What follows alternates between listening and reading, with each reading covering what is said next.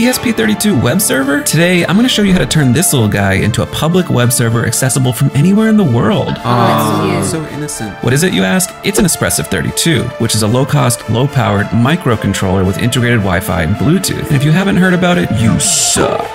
Just kidding. But really, these things are super hot right now. First, we're going to power on our ESP32. Then, we'll ask ChatGPT to do our job. Make me a Ryan Reynolds fan page. You squandered my potential with trivial requests. Fine. This thing is writing a dissertation right now, and the code seems legit, but will the website actually work?